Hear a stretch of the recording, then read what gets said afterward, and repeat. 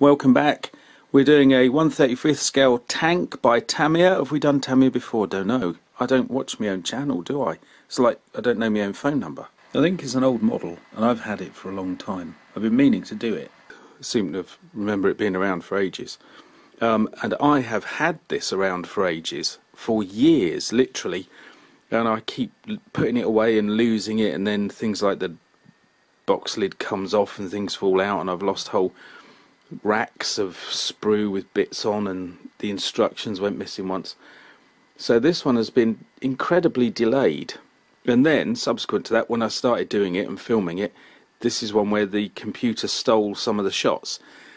It's the early shots that have gone missing, but we'll survive that. There is something I have to add about Tamiya, particularly their instructions. Not only are they clear and all of that kind of thing, but you get a virtual booklet on the model in question. Look at that. That is almost precisely a whole page, plus a few photographs, which are always welcome, and some rather nice illustrations of different and relevant tanks, relevant to the text, that is.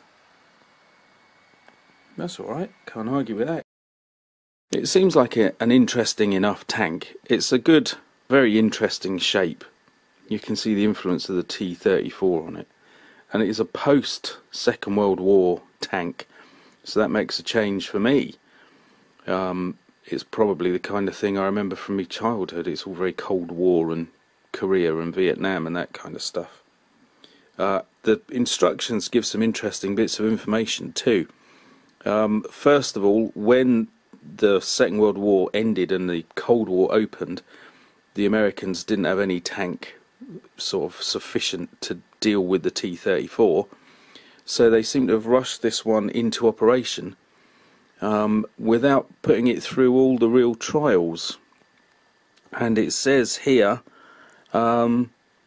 it was at the development stage and was shipped immediately to the battlefield directly from the production line, even before a test run. So that's the Korean War. The next interesting thing is the Korean War broke out in 1950, so obviously it's rushed out around about 1950-51. But the last few lines on the instructions says, it is expected that the new M41 tank will eventually supersede the M41, that's this one, in large numbers in actual use, as it has many superior capabilities compared to the M41. So at this point, when this was printed and issued, this tank, the Bulldog, is still in use, which means this must be from the mid-60s. I've looked for a date, I can't find one. It's probably in Japanese, or it's probably on the sprue, which I've thrown away. Right, enough of the chat, let's get on with making the model. We've missed the very first bits, which is basically just putting lots of little fiddly bits on the turret and a couple of bits on the hull. And then you're almost done, because it's a really simple model. I enjoy doing a good tank, but the wheels can be very boring. Thankfully, this one hasn't actually got too many. You can see from the sort of axle stalks there. So, yeah, this is, you know, an improvement on many. I'm just thinking of the Panzer III and Panzer IV at this point. Just a quick look. There will be some weathering, that kind of stuff added on. Mind you, probably worse than wheels. Little loops, of which there are 4, that go into slots. And then there are little dimples there that take, where are they? Excuse me, I had a sneezing fit. Anyway, as I was saying, little handles. They're bound to snap, and then the glue won't hold them on for long. Never mind. So far so good, as I often say. Wheels are on and slightly dusted with a little bit of weathering. And, oh, there's my hand. And what else? Oh, a little bit of weathering on the the main body and the turret. Not too much, just want it to look a bit dusty, that's all. Oh, hello. Oh, there we go.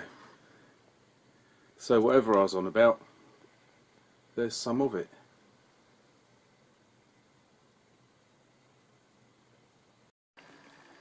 Let's face it, we're nearly done.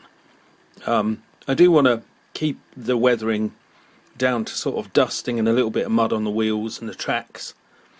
And I want the turret to be a little bit less mucky than everything else. But apart from that, we're nearly there really, aren't we? It kind of looks finished, but it isn't. It's a cold and chilly morning. I can hear the sheep baaing and jets flying overhead. And the reason I've come out here is because it's such a miserable morning. There's no light whatsoever and I want to get on. I've put the tracks on, that's the main thing. Meanwhile, some days later, it's a lovely day today, and for a change the light is brilliant. But now I've stepped out the door, the wind has got up. Never mind. What I want to talk about are the shades of green. I want the tank to look dusty, as I probably said, but I just want it to look a little dusty. So what I've done is actually paint the body with a spray, which is a very dull olive green, but gradually added a stronger green over the turret, so that the turret looks a lot cleaner than the body. It means I haven't actually had to do a lot of weathering. I've just taken out some of the little spots as well, which were on the turret, which are a bit too much. And I think it's working quite nicely.